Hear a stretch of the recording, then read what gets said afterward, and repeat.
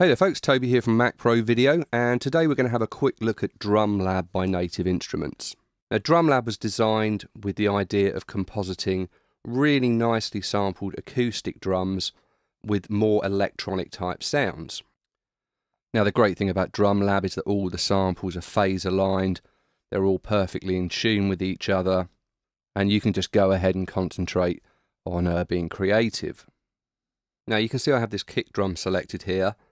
And in the acoustic layer, I have this thick kick. Now I can change these samples by using the left and right arrow buttons. Now underneath this, I have the electronic layer. And I currently have this swoosh layer loaded in. And what I can do is just mix between or blend the electronic layer with the acoustic layer.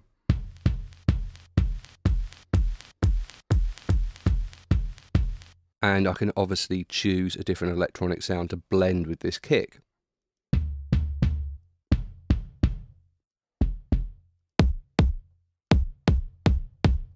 Now you'll find these layers for all the main kit elements like the snare, the hats, the toms, etc. Now each layer has a bunch of different parameters like tuning for each layer.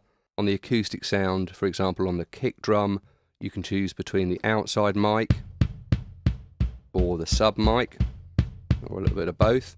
You can choose how much you want to put into the overheads and room. And we also have this little trashy mic that we can blend in as well. For the electronic layer we have a high pass filter. Let's just get it onto the electronic layer. So a high pass filter and low pass filter. And we obviously have envelopes for each layer. So each element of DrumLab comes with its own complement of effects.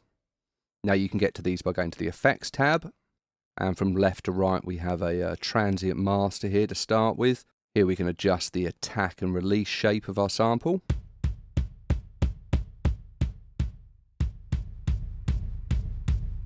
It's a really useful sound shaping tool. Next up we have just a general compressor. Then probably the coolest effect here is the saturator. And this allows you to get some really dirty kind of sounds. And we also have a 3-band EQ here, and also a send to the reverb, which you'll find up here. And you'll find a bunch of different reverb types and their respective presets.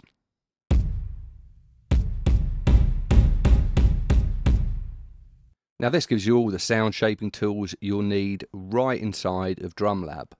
Now you also get a master effects section here on the master, and you'll notice that the compressor is now a bus compressor, and this is a really great way to change the overall sonic characteristics of the whole kit. Now don't forget that each kit element also has its own output as well, so depending on how you have your contact mixer set up, you can route all these sounds to separate outputs and process them further with external effects if you wish.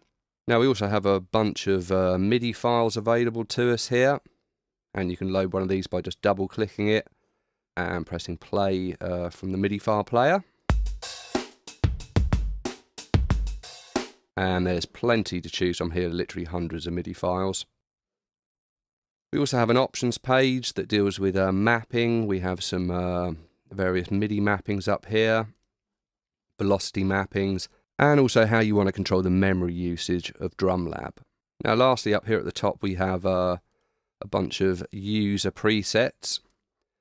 And you can choose a main preset type here. Let's choose smooth.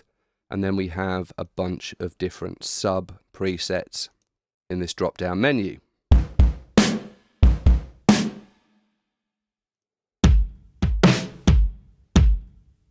And there's a wide range of different sort of stuff here. Dirty.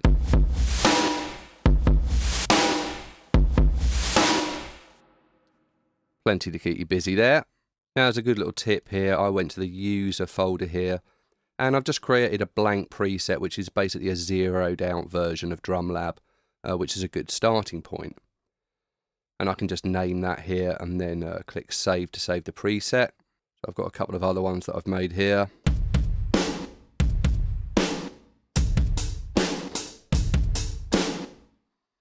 And you can hear DrumLab is really good for sort of those crunchy kind of breakbeat sounds.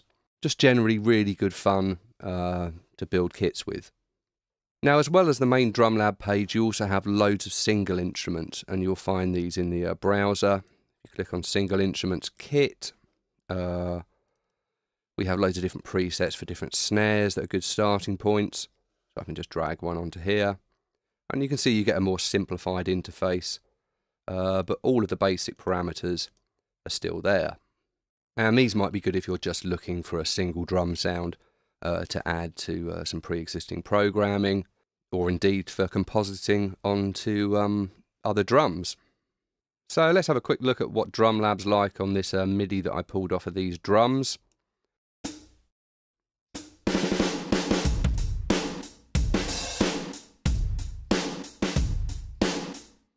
So nice and crusty there. So there's DrumLab, a great tool for making composite sounding drum kits. I hope you check it out. That's all for now. My name's Toby. I'll see you later.